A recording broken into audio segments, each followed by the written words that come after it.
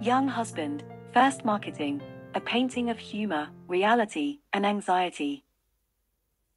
Lilly Martin Spencer was a prolific and popular American painter who specialized in depicting scenes of domestic life and humor.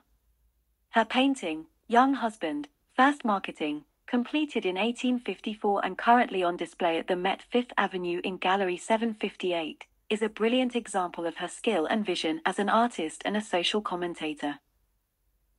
The painting shows a young husband, evidently inexperienced and unprepared, struggling to carry a basket full of groceries that his wife has sent him to buy.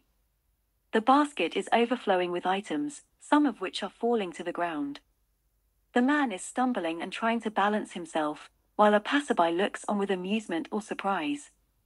The scene is set on a busy city street, with buildings, people, and posters in the background. The painting is titled Young Husband, First Marketing, implying that this is the man's first attempt at grocery shopping, a task that he is not used to or qualified for. The painting is not only a humorous and realistic portrayal of a common situation, but also a subtle and clever commentary on the gender roles and expectations of the time. The painting reflects the social anxiety that many young couples faced when setting up a household and running it efficiently.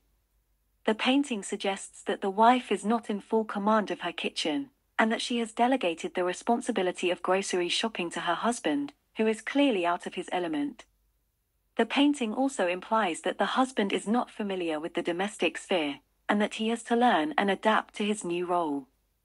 The painting, then, is a painting of humor, reality, and anxiety, a painting that reveals the challenges and joys of early married life. It is a painting that invites the viewer to laugh and sympathize with the young husband, but also to question and analyze the meanings and implications of the symbols and references that the artist used. It is a painting that celebrates the art and craft of painting, but also the art and craft of living.